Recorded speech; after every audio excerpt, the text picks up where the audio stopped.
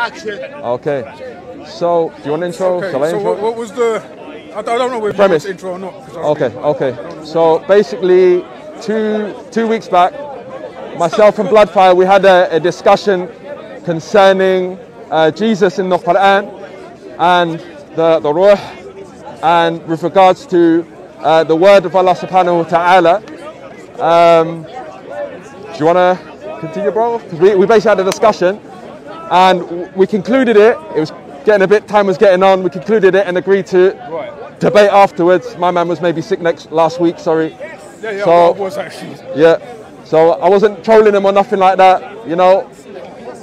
I like to bring to the part, this is something that I'd like to remind myself, as well as the other brothers, the other Muslims that come here, is that, for example, Bloodfire here, his creed is different to mine. He's a Christian, I'm a Muslim, but that doesn't mean that I have to take him as a hostile. I don't have to come here and abuse him because he has a different deen to me. You see it, we can be respectful, we can agree to differ, we can be respectful in our discussions, and hopefully we can get somewhere in this discussion, bi'ithnillahi ta'ala. Bloodfire, I'll let you start, bro. Like, so what do you want me to start with? What I said. Basically, what you Okay, so my argument was about the words of God, or the word of Allah, or the kalimatu Allah, according to chapter 4, 171. So let me just read it off for you.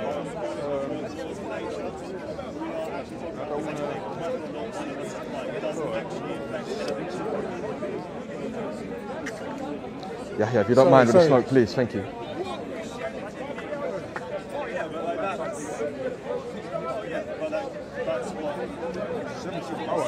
So it says here, and this is Yusuf Ali's translation, I don't know whether you accept that one. O people of the book, commit no excess in your religion, nor save Allah aught but the truth. Jesus Christ, the Son of Mary, was no more than has been added, by the way, a messenger of Allah, and his words, kalimatu Allah, which he bestowed on Mary, and a spirit by Ruh Qudus, or by Ruh Minhu, a spirit proceeding from him, so sent from Allah, casted down from Allah. So believe in Allah and his messengers. Say not Trinity, desist, it will be better for you. Allah is one Allah, glory be to him, far exalted above having a son. To him belong all things in the heavens and on the earth, and enough is Allah as the disposal of affairs. Now my argument was that Allah is called, Jesus, or Isa ibn al-Maryam is called the word of Allah, or kalimatu Allah, right? Whilst it does state in the verse, say not Trinity, nothing else is claimed, right? It does say God doesn't have a son, I'll grant you that. But this verse is clearly stating that Jesus Christ is the word of God. Now God is an uncreated being, he's not created. So therefore it naturally follows that the word of God is uncreated. So therefore I posit that Jesus Christ himself is uncreated according to this verse. Go on. Okay. So the verse that was just quoted, where Bloodfire, he mentioned that the Jesus, it clearly, like the verse itself, it refutes the claim that Jesus, Isa alayhi salam, was more than a messenger of God. Why? Allah Ta'ala says, إنما المسيح عيسى بن مريم رسول الله. إنما in Arabic is only, it means it's restrictive, it means he's only. إنما عيسى ibn Maryam رسول الله. So he was only, Isa ibn Maryam was only a messenger of Allah. And with regards to the word like kalimatuh, if you say, as I mentioned previously, in Arabic you have the mudaf and the mudaf ilay, which you can understand as, if you translate into English, the possessed and the possessor. So if, for example, you say Ruh Allahi, the soul of Allah, the soul, like an example I gave previously, if you say Kitabul Bilal, means the book of Bilal, the book possessed by Bilal. And with regards to proceeding from Allah Ta'ala, like if I say, for example, if you say like a letter from me in the Arabic language, risala min Kyron, for example, it does not mean that that letter comes from me, from my physical self. Obviously, if somebody asks you, where's that letter, where did you receive that letter, you say min Kyron, for example. That doesn't mean it's from me. Obviously, it's been sent by me, it's been sent from me, it's been sent to you from me. It doesn't mean it proceeds from my body, from myself. Please go. Okay, so the argument was that the word Bayruh minhu does not mean proceeding from Allah. But let's be consistent with the Quran. Let's not go outside of the Quran and make up terms to add to the Quran. What does Allah do? How is Jesus Christ brought forth into Mary? What does this say? It says here in Surah 66:12. Let me get it out for you. And Mary, the daughter of Imran, who guarded her chastity. The word uses Bajha, by the way, it's a very graphic word. And we breathed into her body of our spirits, right? The Bayruh minhu, or Ruh, and she testified the truth of the words of her Lord. So it's clear, the action used here, the word used is breathe. It's clear that the spirit proceeds from Allah. It's not just an object of Allah, but no, it proceeds from Allah. The same with the word kalimat to Allah. The possessive is used. Yeah? So the kalimat to Allah is the word of Allah, possessive. It's not just like, oh, this is the camel of Allah, but the camel is separate. No, word is a possessive, it's an attribute. Therefore, that word is an attribute, therefore it's the word of God. Right? But the word of God has to be uncreated because Allah is uncreated. You cannot escape this by simply stating that the spirit proceeds from Allah, but it's not Allah. Nor can you change the fact that the word uses Bayruh minhu, meaning casted down from Allah. And as we just read in Surah 66:12, Allah breathed the spirit into Mary's Bajha. This is a possessive action. He's breathing his attribute into Allah according to the Quran. Let's not go outside of it. Now, with regards to Maryam and how she became pregnant, by the way, Muslims, we believe as Christians, perhaps not all of them in this day and age, that Isa alayhi salam was born from a miraculous birth, and that he had a mother and he had no father. And when it came to the spirit that was placed within Maryam, it was not the spirit of Allah subhanahu wa ta'ala, it was a created soul. A soul created by Allah subhanahu wa ta'ala, not the soul of Allah, which was taken by Jibreel alayhi salam, the angel who Allah subhanahu wa ta'ala, God Almighty, charged with the revelation. And when it came to the when it came to Isa alayhi salam, him being formed within Mary,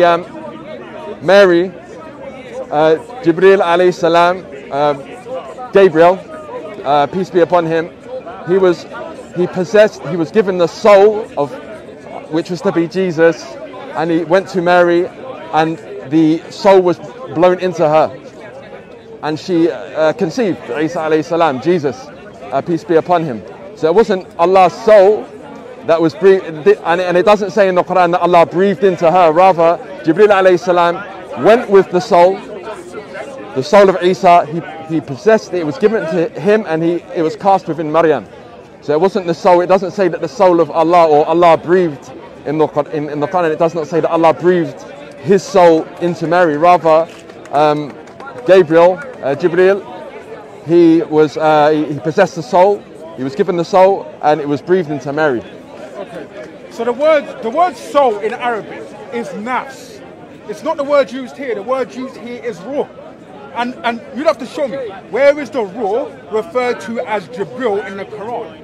I have nowhere to find it, it's not there. In fact, when the term ruh is used, or ruh is used in the Quran, it's used in Surah 1785. And in Surah 1785, it clearly says that nobody knows what the ruh is. So I don't know how you know what the ruh is, but Muhammad, or no, because the Quran know what the ruh is, or the spirit is. Okay. With regards to chapter 17, verse 85, which was referred to here, Surah Al-Isra, Allah subhanahu wa ta'ala says, يَسْأَلُونَكَ عَنِ الرُّوحِ and they ask you about the soul. This ayah here was revealed to the Prophet Muhammad sallallahu alaihi wasallam, may blessings and peace be upon him, when the Jews approached him and they asked him concerning the punishment of the soul. So this ayah was revealed to the Prophet Muhammad, may blessings and peace be upon him, concerning a question which the Jews asked him concerning punishment, concerning the punishment of the soul. So this was revealed to the Prophet Muhammad, and he recited the verse which was mentioned by respected Bloodfire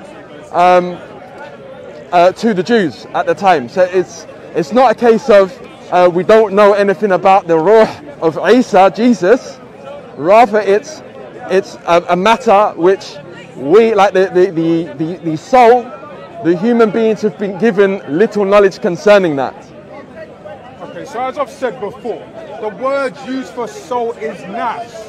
It is nafs. It is not ruh. Right? The ruh mentioned in 1795. Sorry, 85. Sorry. Right? It says this. They ask you concerning the spirit of inspiration. Say the spirit cometh by the command of our Lord. Knowledge is only in little that is communicated to you. Now, nowhere in the Quran you mention Jibril as being that same spirit or ruh in the Quran. Nowhere in the Quran does it state explicitly that the spirit or the ruh is Jibril. You'd have to find that. Nowhere is that in the Quran. For example, Surah 2, verse 253, for example, literally mentions the ruh, the Ruh Qudus, or the Holy Spirit. It doesn't mention Jibril. So now I want you to show me where in the Quran that spirit is Jibril. Okay. So in the same chapter that was just mentioned, we mentioned Surah Al-Baqarah, the second chapter of the Quran. The ayah was mentioned, you said 253. Allah Ta'ala says in the Quran concerning Jibril alayhi salam, actually on top of that he mentions that Jesus, Isa, was supported by a verse Bloodfire mentioned previously, the Ruh Qudus, which may be seen as translated as the Holy Spirit. If this here, the Ruh Qudus, is Jibril alayhi salam. Allah subhanahu wa ta'ala mentions in Surah Al-Baqarah, as he mentioned previously, that he was supported by the Ruh Qudus, given clear evidences. So Jibril alayhi salam is mentioned here. Also in Surah Al-Qadr, towards the end of the Quran, Allah subhanahu wa ta'ala, he mentions when talking about Laylatul Qadr, which is found in the last 10 days of Ramadan. Allah subhanahu wa ta'ala says,